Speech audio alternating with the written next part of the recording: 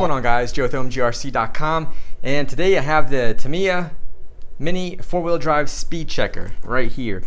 I've seen other guys doing this as well, so I'll put all the links down in the description below if you guys want to get one of these. Also, I'll put links for the Mini Zs that I'll be testing. Now, I will be running these Speedhouse AAA batteries. So I got some already fully charged up, and these are all bone stock. So these are stock out of the box, no gear differences as far as changing them or anything like that. So we got the GT1, we got the C7, and you got the Honda Civic Type R. So front wheel drive, rear wheel drive, rear wheel drive. So let's get this thing out of the box, see what it requires.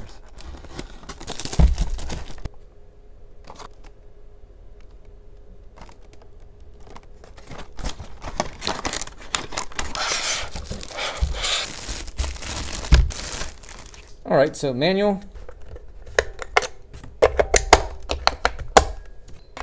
Guys, so just kind of let you guys know this doesn't fit really a Mini Z very well, but just because it's kind of a fun little toy to have anyway.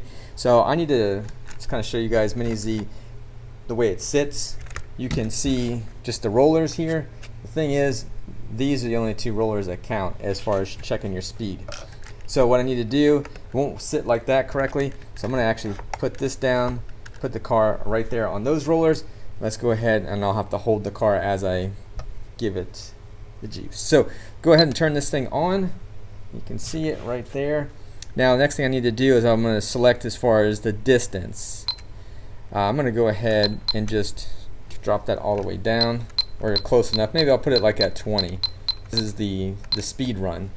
Alright, so now that I have that, I kind of got that set, I'm going to go to my speed now. Go ahead and turn this car on, radio on, car's on, we're good. So let's go ahead and do our first pull. Alright, time to run.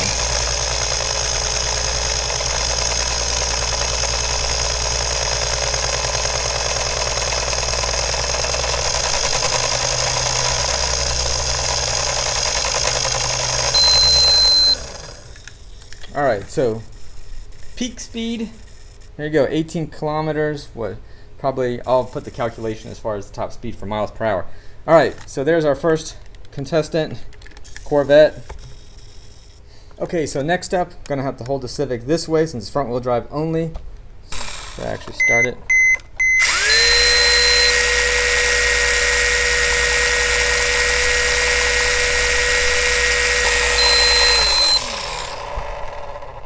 Alright, so 19, so it's a little bit faster. Cool, cool. Kind of figured the Civic would be a little bit quicker. Alright, so last but not least, our GT1 Toyota here. It's our newest to the collection. Rear wheel drive only.